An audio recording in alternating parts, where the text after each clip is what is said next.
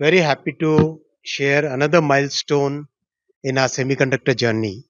Today, we opened the office for semiconductor design for ARM. As you know, under the semiconductor mission, one of the major targets that we have taken is to develop a very deep talent pipeline.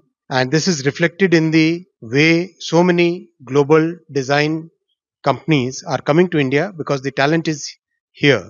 The semiconductor mission is today supporting 278 universities and institutions where the world's latest EDA tools are available to students and the students are designing chips. 28 of those chips have already been designed. This is reflected in the confidence that the global semiconductor companies have in India's semiconductor mission, and that's why they are coming to India in such large numbers.